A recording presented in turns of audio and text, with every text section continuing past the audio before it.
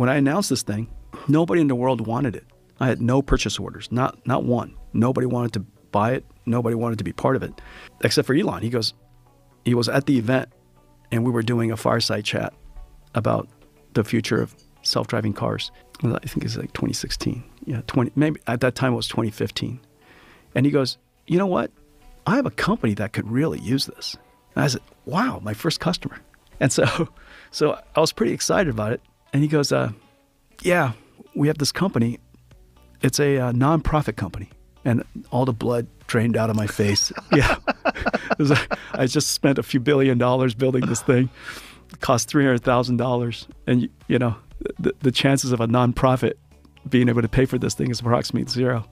And he goes, you know, this is it's an AI company, and it's a nonprofit, and we could really use one of these supercomputers. And so I picked it up. I built the first one for ourselves. We're using it inside the company. I boxed one up. I drove it up to San Francisco, and I delivered it to Elon in 2016. A bunch of researchers were there. I walk up to the second floor where they were all kind of in a room, this smaller than your place here, and that place turned out to have been OpenAI. It's not really nonprofit anymore, though, is it? They're not nonprofit anymore.